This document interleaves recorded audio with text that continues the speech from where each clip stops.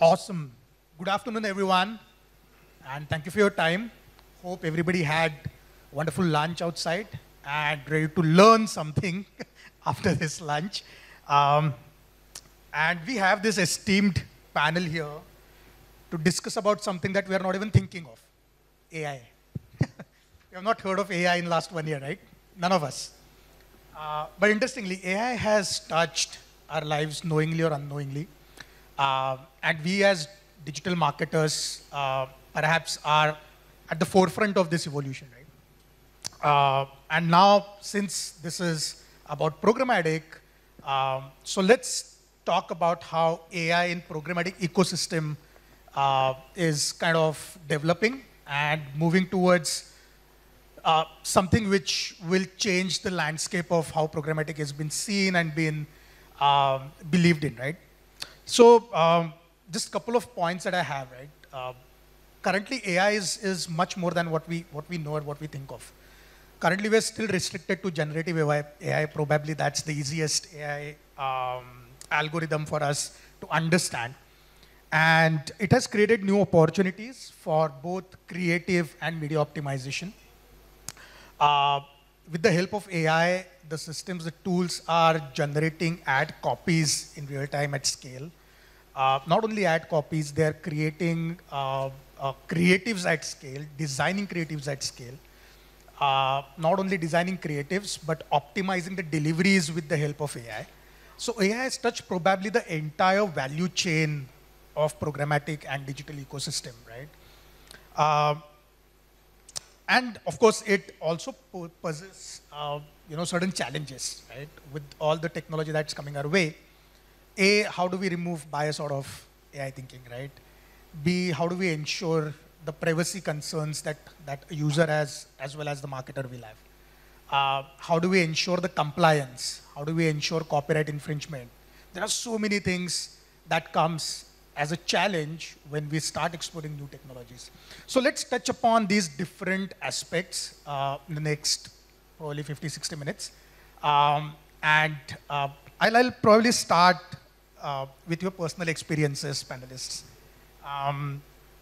Before we dwell into digital advertising, I hope all of us have experienced AI firsthand in some way or the other. So let's hear from you. When was the last time you used any of the AI tools personally, and what was your experience like? Gandharv, you want to start? Yeah, sure. So the last time when I used an AI tool, it was last week, and it was a tool which is Synthesize. So we were looking to do some training modules and everything in our company. So I decided that I sat down with my training people and we said that let's try a tool. And we worked out, and it was really nice. We just mentioned that what all we want, the complete material, and if you give a sales pitch, you'll have a speaker along with that, and the speaker will talk about it. This is something that I was talking to you right now, that yes, this man has a nice voice. We should incorporate him over there, and that would really feel the way that we got to do it. But yes, AI tools are really working nice. Some of my colleagues have been using the Bing Creator as well, wherein the image creator that we do, and it really helps us in the organizations where it is as of now. Fantastic. Latish? So work-wise, of course, it's a bread and butter, but I would rather move to the personal zone. It's basically conversational. It's daily basis. It's a utility service today. All your voice searches or your CTV channel changing, everything is on AI. So basically small, but utility is what I would go for. So day-to-day utilities are now powered by AI. So I think it's more of like intentionally or unintentionally, AI is part of our life, right? So I'll break this like what Latish mentioned about the utility. We talk about Siri, we talk about Alexa. By default, it's an AI which is like having a dual conversation with us, with the kids, with the families, on the personal life. But when it comes to the professional, like what Gandharv mentioned about the utility, how we can use different products to create our channel of activities which is required from an AI-based solutions. Yeah. Fantastic. So agree with Salil. So the two things like AI has been in our lives, Nachi. It's just now that we have started noticing it, right? So unconsciously, we are using it every day. Consciously, if you ask me and personally, yes, there's a ChatGPT tab which is now pinned in my desktop. And of late, I've been trying few others, including Mentis for some content generation. On Excel sheets, you can use your add-ins and you can install that ChatGPT plugins. So these are few of the conscious generative AI plugins that I'm trying to use. I think I'll resonate with that, and I'll keep it on a personal front that lately I've realized I've been talking to a lot of devices, like Alexa, especially for exploring music playlist, ordering things sometimes. And a fun one is basically whenever I write an email, just like my wife, I think it guesses what I'm going to write next. So I think that is something I would like to touch upon here. Fantastic. I resonate with that use case. So I use ChatGPT to send out the congratulatory work anniversary email to my colleague. Guys, this is fantastic, right? The vocab is outstanding. The narrative is phenomenal. So try it for all your email conversations. Fantastic. Moving to programmatic, and I'll put agencies at the center to begin with because you guys are driving that option. You guys are driving the technology. So my question is to both Latish and Anil. See, what are the opportunities that AI has created for agencies, right? Considering, if you have any case studies that you want to voice out, please voice it out. But it has helped automating the tasks when it comes to programmatic execution. Also, it is, as I said earlier, right? It is helping visualize the concept. It is creating copies on the go. So how agencies are adopting to these technologies, and what's your experience like? Latish or Anil, you Okay, let me first clarify that we're talking about Gen AI or traditional AI, right? So if it's generative AI, Nachiket, let's understand that it's not a new trend. Rather, it's a world-changing technology. It's a transformative technology, and as Satya Nadella puts it, it's larger than the internet itself, right? So at Publicis, we are fully aware of the immense possibilities and opportunities that exist, or that benefits that can accrue to clients, brands, in fact, everyone in the ecosystem, right? And there are a lot of learning programs, training sessions, which are on company-wide contests, the company agency-wide hackathon, which is currently on as I'm speaking now. And we're coming up with various use cases. We're trying to close some use cases, build up on some of the use cases for clients. As we speak, we also have got our own Publicis GPT, which technically comprises of 3 aspects. We have a factory GPT, which helps in creating workflows and roadmaps in a privacy-compliant way for clients. We have we have a sandbox GPT, which gives clients easy and exclusive and a safe access to the large language model tech to fuel their creativity and productivity. And so for now, just to give you an example, for a retail client, we're already working on a semantic product recommendation, which is based on NLP, natural language processing, which takes the user inputs, which takes the purchase data, historical purchase data, and tries to recommend new products.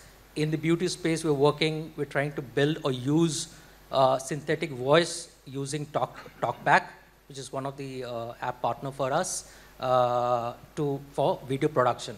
So there are numerous such cases which we are identifying, we are building up on it, and we have a curated list of our own set of partners, more from the ethical and responsible that we have identified, and that's there up on the list for us to use for our clients. Fantastic. So these are the tools that you have developed in-house as a group. Fantastic. Latish? Rather put across a use case. Let's split the ecosystem as media versus creative. What does it do from the media lens? I think there's tremendous potential. We have started seeing efficiency coming in big time. The mundane jobs of manual optimization, data sets reading, large data set curating, I think we've just now outsourced to it. Of course, there's a human angle, human intervention at the end of the day. It's not fully dependable on AI. So the use cases on media, paid media, managing programmatic campaigns is very, very clearly there is a scope of AI playing a bigger role. From a creative side, there is a challenge of copyrights and violations coming in, but again, huge potential in terms of creating copies by the fly, provided the elements which are put in, if those elements are taken care from a copyright perspective, I think then you have a fly-in kind of campaigns to be taken care of. So use cases on both sides is there, if there is no constraint. The moment you start putting constraints, at least we have started seeing some challenges, and that's what we are working with our partners to create a generative AI for those constraints. So that's what it is right now. So when I put constraints, I'm purely talking from an open exchange versus a PG deal versus a PMP. Not necessarily the outputs are same across. Sure. So with the inputs going in, the systems also will start becoming more intelligent, I would say. So you probably create a separate generative AI for that particular algo or for that particular constraint. So that's the work which is going on. Fantastic. So agencies kind of adopting technologies for the betterment of marketers, and then of course the entire ecosystem.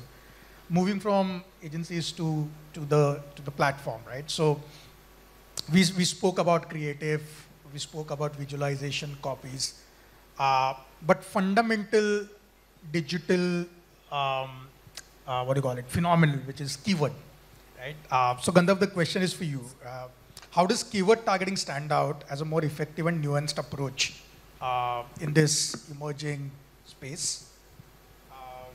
How is it connecting the audiences, keeping the context and contextual relevant in mind? So coming on to the keyword targeting, that when we talk about keyword targeting, it has two nuances to it. Wherein we say that keyword targeting helps us, it is the new form of media, the modern media, the advertising that we are doing, apart from the traditional media. So today when we do keyword targeting, we are targeting the right audience, the right set of audience, and looking at the right set of campaigns that we are doing. So the tools that we have internally, when we talk about that, there's one keyword and one is contextual targeting. On the contextual targeting, we go on to a tool which is Semantica 360. So when we do a normal keyword targeting, it would just look at the keywords and throw the ad where the relevancy is. But when we add on to a layer to it, which is Semantica, it actually helps us in scanning the complete article and the image and throwing the ad at the right place where it wants. So just giving you a small example over here that we were just discussing right now, say a keyword which is an apple. So apple is a phone as well, and apple is a fruit as well. So if you just give me a keyword which is apple, I can actually do the targeting and the ad can float wherever it can be. But yes, if I add a layer which is Semantica, then with Semantica, we will do a complete layering. We will read the article, our tool will read it, and then accordingly, we throw the ad at the right place. So keyword targeting and contextual targeting are two things which today in the modern advertising is much more required by the advertisers, and that is what we see that it's coming in the next form today. No, absolutely. I think it's not about keyword, it's about the context in which that keyword has come. Yes. is more important. Definitely. Right. Fantastic. Moving to another emerging platform, Lemma, Salil. We spoke about the copyright infringement and bias, etc. So what, according to you, marketers can responsibly experiment keeping these constraints in mind, especially when it comes to mitigating issues around copyright, bias, and others?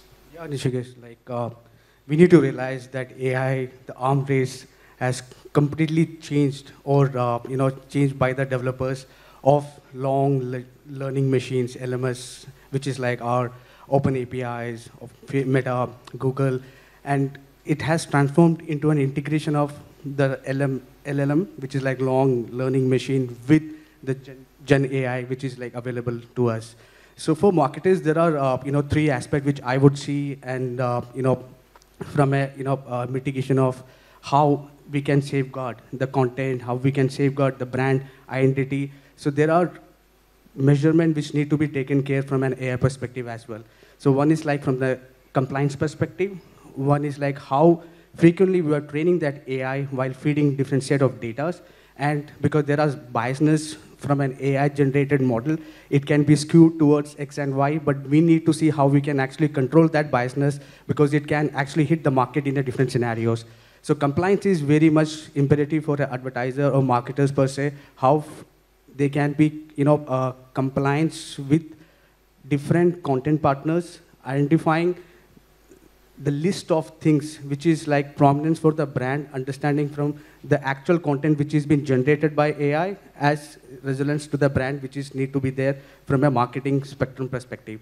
And second, like I said, because data and representation of data, that has to be fed frequently so that you can monitor, you can test and see, okay, the data which is feeding on the AI is matching as per the resonance of the brand so that it can be go direct what the people is looking for it, and where you can have that control from the biasness perspective.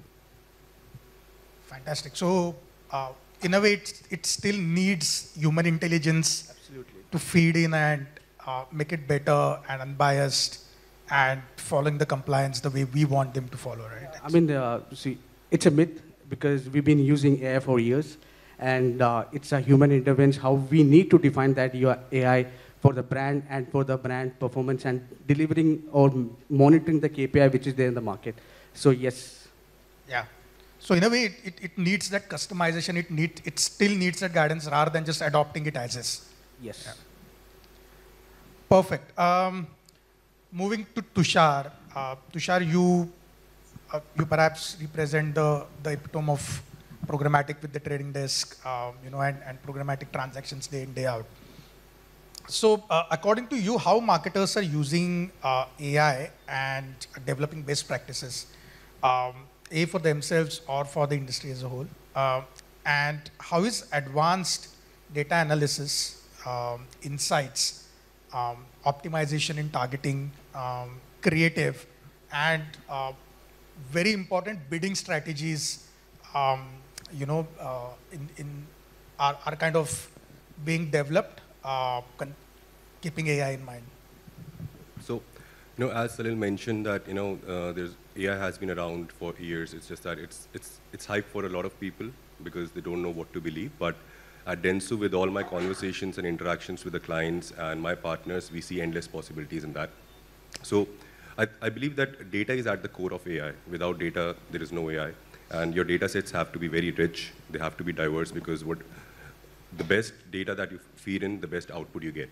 So once you have that output, once you have those user preferences, your patterns, then you're able to personalize the campaigns better. You are able to throw dynamic creatives. You're able to throw personalized communication experiences, which is the need of the hour. And moving on, I see that a lot of creative optimization is already happening. We have seen tools like Midjourney, which, with just a few prompts, they're able to throw brilliant output, never seen before images. Obviously there's a question of copyright there, but it's not just limited to creatives. Marketeers with whom I talk to, they have been using this for, writing product detail pages, copies of their ads, and even for social media posts. So I think that's a very brilliant use of AI in today's world.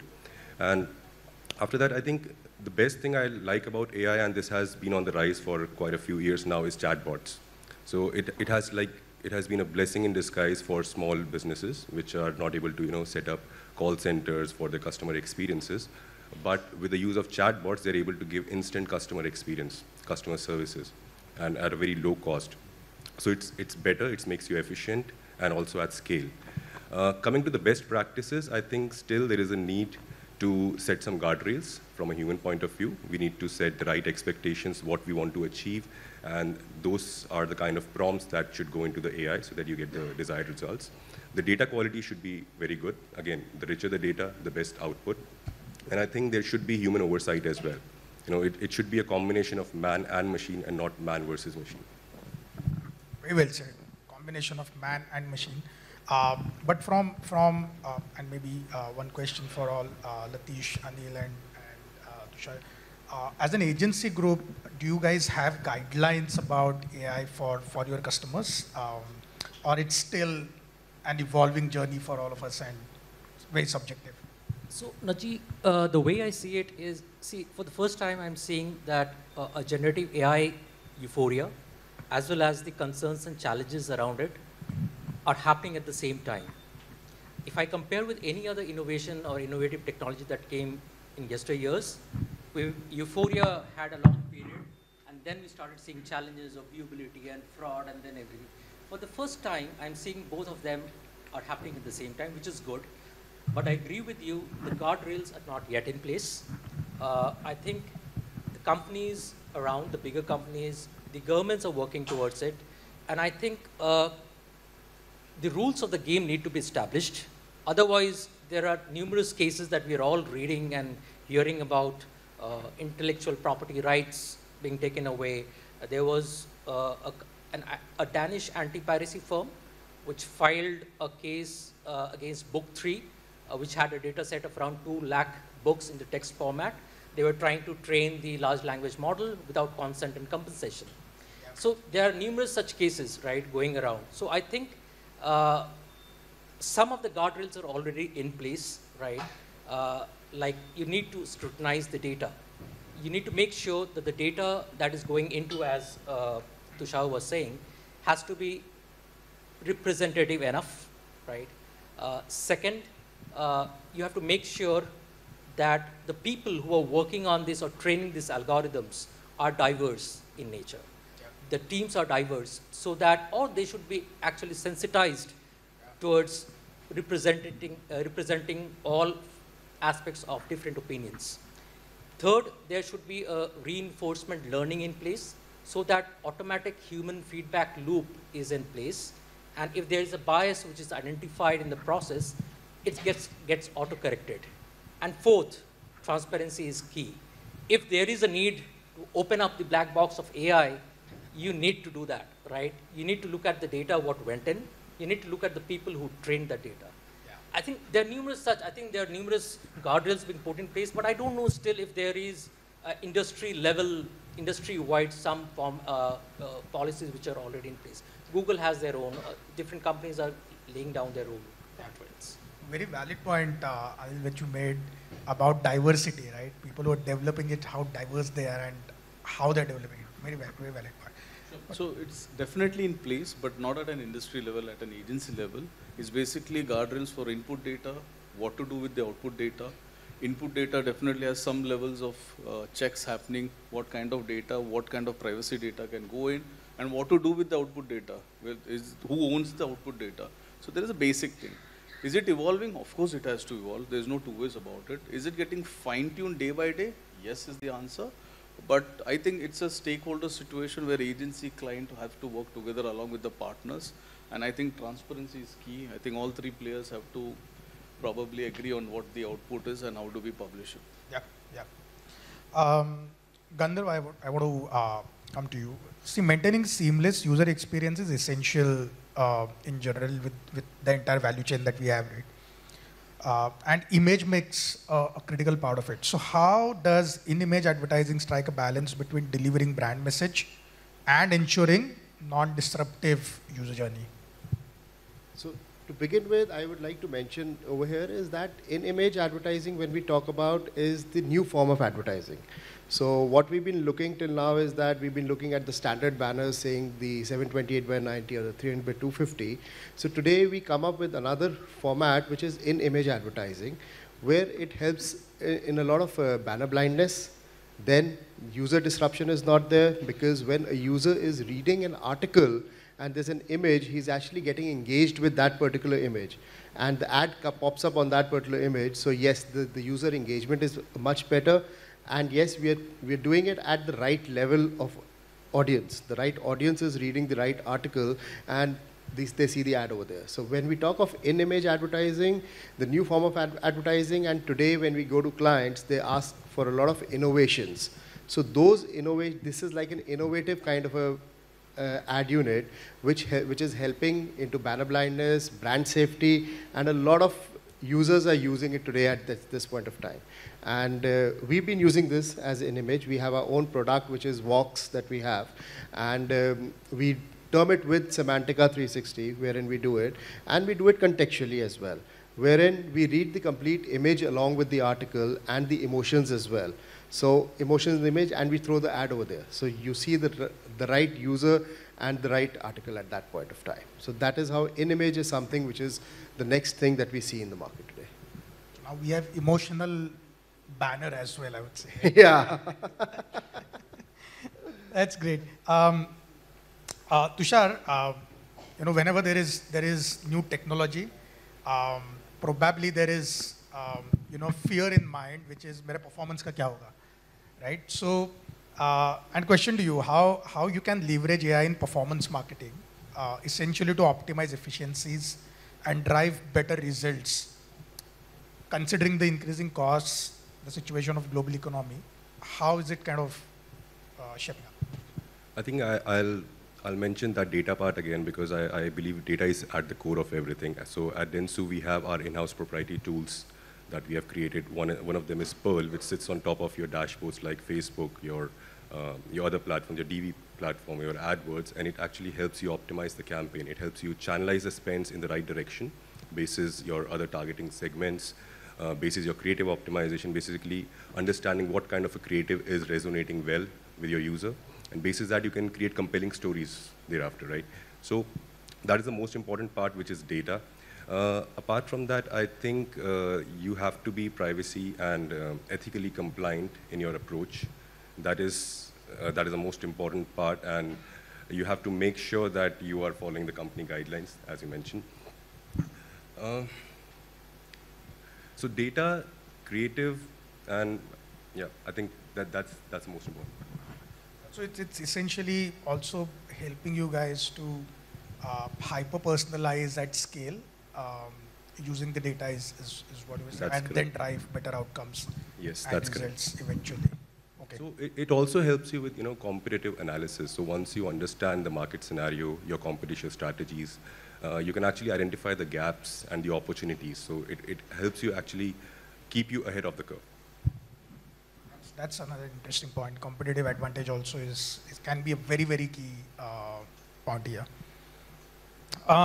We spoke about images, emotional banners, but we have not touched upon videos, which is where the meat is, right?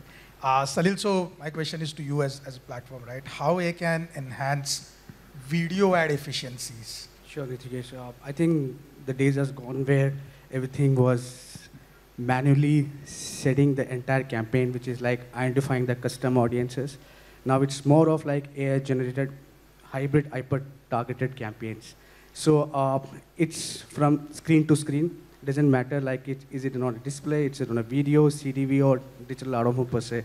It's more of like how AI can actually create a value for an advertiser, precisely understanding where our audiences are, and emotionally in a different engaging factor, like how we can connect in different screens. Because we need to understand like the behavior of the audiences has completely changed, right? And that's why like somehow AI is playing a different and vital role from an overall marketing perspective as well. How are you defining, like you said, it's a human over machine, right? How humans are actually defining that machine to understand whether my audience is consuming X content on different stream of BTT, if it's a video, if it's even audio, right? How we are resonating our ads while they're consuming content in a contextual way where we can actually place and target based on the hyperlocal, which is available through AI as a machine. And second, from a publisher perspective, AI again plays a vital role understanding the feed where we connect from one server to other server, whether it's a bot traffic, it's an invalid or valid traffic, and working with you guys, right? That makes us more equipped to analyze each percentage of money which goes from one channel to other can be identified, can be a business valuable solution for the overall marketers as well as agencies. Yeah. Yeah, we will meet. And we have been looking at search creatives or banner creatives which have been produced at scale, but when it comes to videos, probably that was not a part of the solution till now. But do you think with AI coming in, now you can equally produce videos at scale, Latish?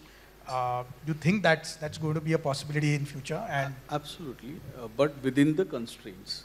Whatever elements you put in, let's say 100 elements are put in, based on that the AI can generate, let's say, 1 lakh output. But then that's pretty safe. If you leave it for the web to take it, that's where the copyright violation is going to come.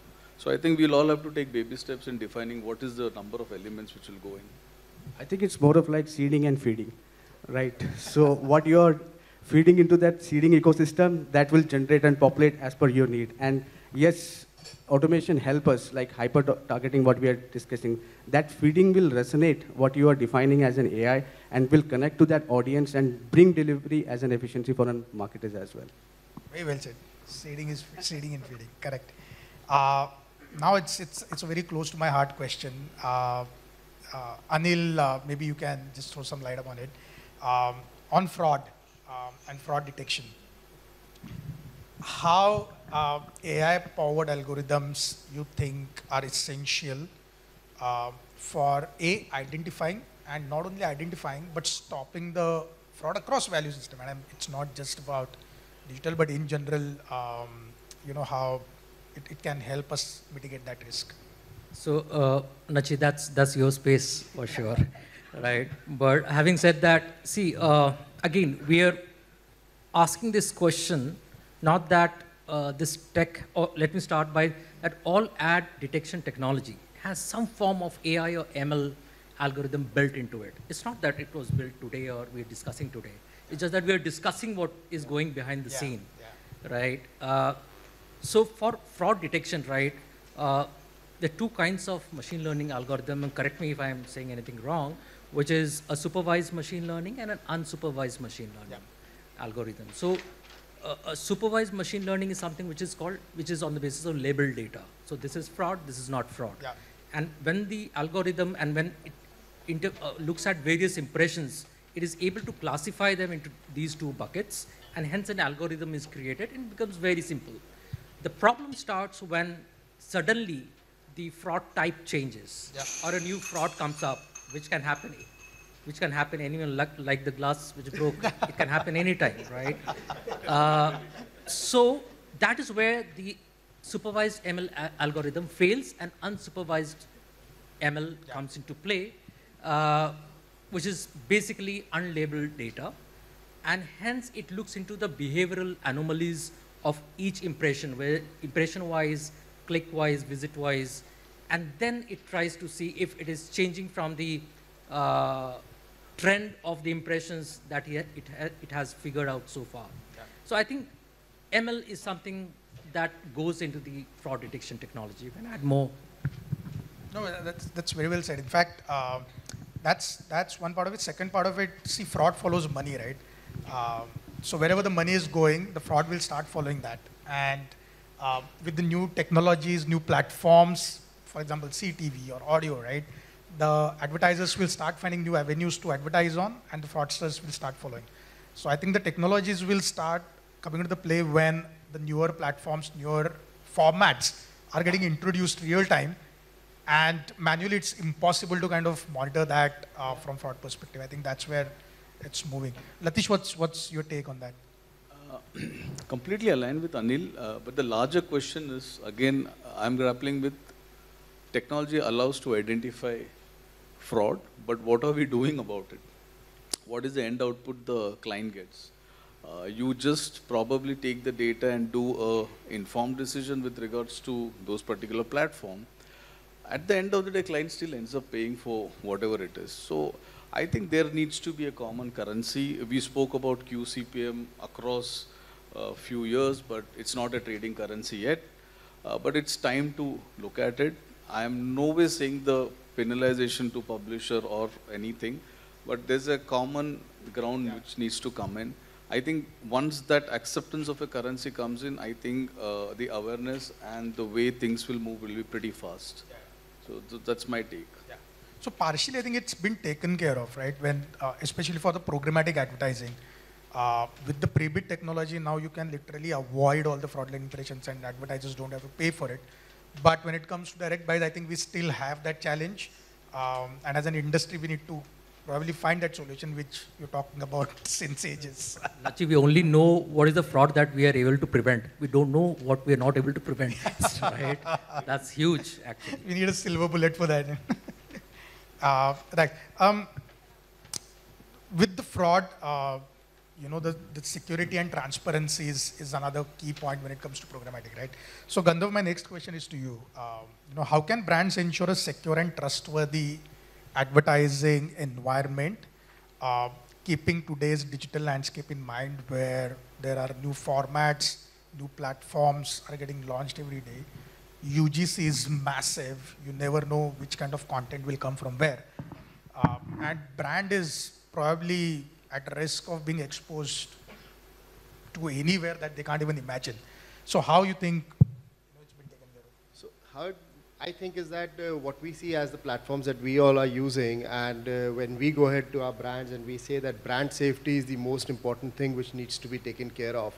So the question comes that how would you do the brand safety environment? So just to give you a small example, we recently started with the Thailand business as well.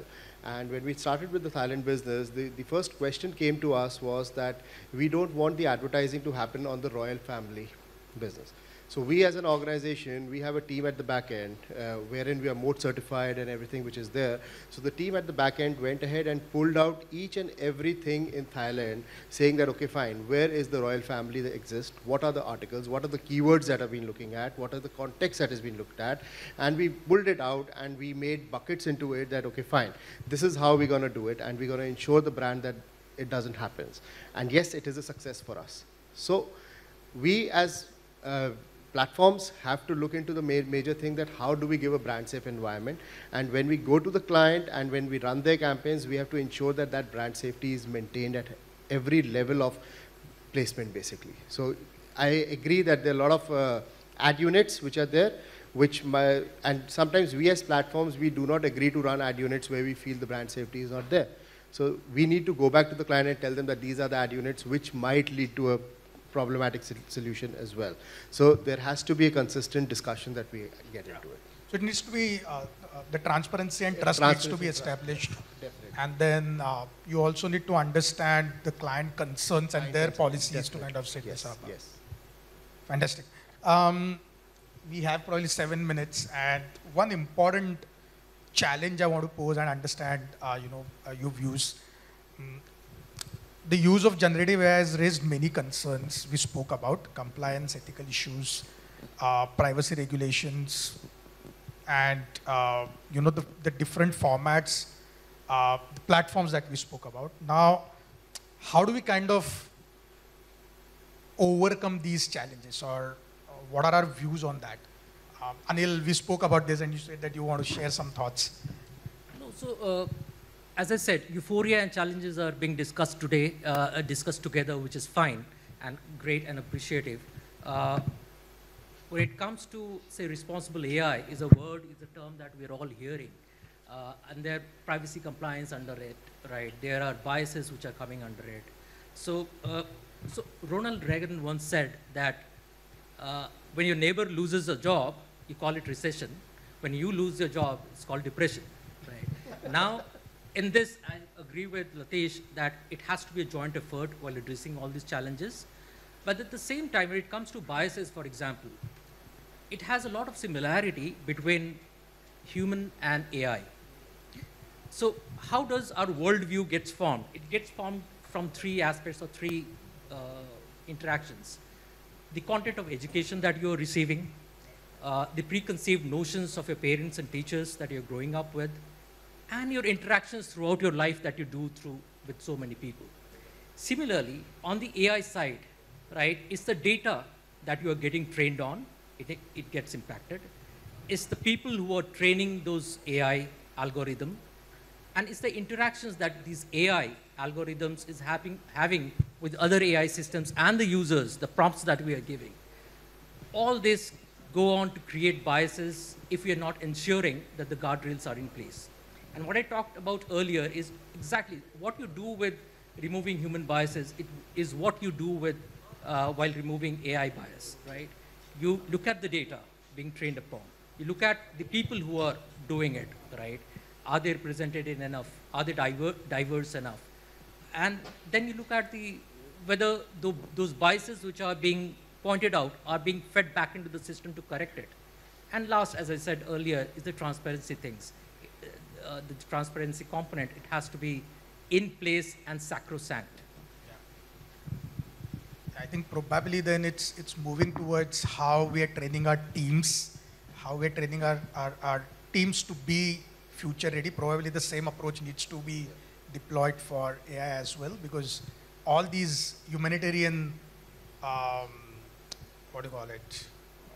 values is something that we want this tool to have, we expect the same our teams to follow as well. Exactly, So exactly. treat it as like another human. Yeah, definitely. Okay. Last question.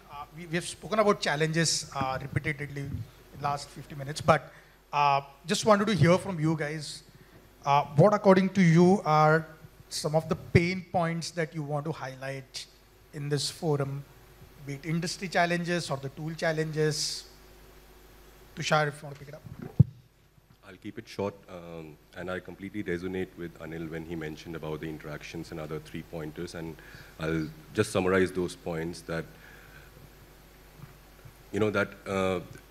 if we talk about data, if we talk about AI does not know what is right from wrong. It's about the people who are going to train those algorithms, the data that we feed in. So everything is based on that. I would like to quote Leo Chern here. I read that quote somewhere that, machines are fast, accurate, but stupid, and humans are slow, error-prone, but brilliant. So as I mentioned earlier, it has to be a combination of man and machine, not man versus machine. Yeah. How do we make that happen is probably one of the biggest. Probably because by building more understanding, by more educating the clients, with growing digital maturity, I am sure it will evolve. No, again, is almost the same thing that there is a lot of hype, there is a lot of euphoria. While it's a great technology, we should just be self-aware that we should not get carried away by the euphoria, and we should take cognizance of little things that we might overlook while deploying. We all talked about ChatGPT, and we are ourselves doing a lot on this. But there has to be a team. There has to be someone who is looking into these guardrails as well. Otherwise, it will just get swept away without, and hindsight will realize, oh, we have come this long way, but we've not put the rules of the game in place, right? Yeah. I think it's more from an acceptance and proactive approach, because it's a fact when we talk about AI, and there are limitations from a people perspective. If you talk about as an organization, there are levels who use and there are levels which they don't use. So as a company, we need to have a proactive approach from top to bottom, making that understanding what is the need of that AI, right? So educational, like Anil mentioned, how we are not influencing, but how we are keeping AI as part of us so that we can generate value and efficiency from an overall perspective. Be it from an operation, be it from a delivery, even from a tech perspective as well. So it's more of like an proactive approach, which I feel. So the earlier avatar had 3 partners, the publisher, the clients, and the agency. Today there's a 4th partner, who's the technology people. This platform people, technology is going to stay here. The cost incurred needs to be accepted by the client. It's an enabler to bring in quality media, which probably impacts ROI. So it's very clear 4 stakeholders in the advertising ecosystem. Very practical, very commercial. Gandharv, you want? I would just say that yes, there are 2 things. One is educating the client, and the second is transparency. There has to be a lot of transparency in the system, wherein, because if we are not transparent, then at that point of time, we'll lose the game. So this is one of the most important words which I would mention is transparency that needs to be taken care of. Fantastic. We're about time, guys. Thank you so much. I think key takeaway is AI is not going anywhere. It's probably the input that needs to go to the AI, and the people who are operating that AI needs to be very careful about what they're doing, because probably they're sitting on a gold mine or a time bomb, right? It can go either way. So they need to be very, very careful, and also as a user, we need to be very careful when we are using any AI tool. Remember, whatever the input that's going in your ChatGPT is getting recorded and can be used for your benefit or against you in future. But yeah, thank you so much, everyone, and thank you so much for kindly listening to us, being patient with us.